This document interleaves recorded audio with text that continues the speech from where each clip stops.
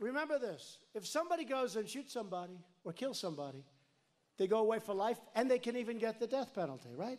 One person. They shoot one person, they get the death penalty.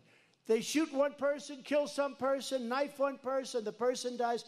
They get maybe the death penalty or maybe life in prison, no parole, right?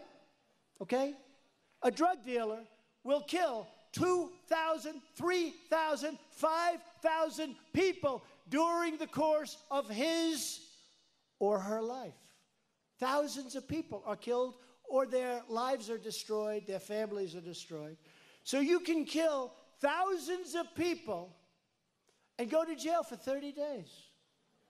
They catch a drug dealer, they don't even put him in jail. Think of it. You kill one person, you get the death penalty in many states. Or you get life imprisonment. Think of it.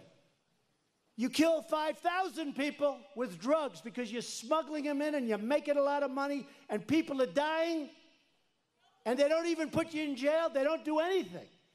But you might get 30 days, 60 days, 90 days. You might get a year.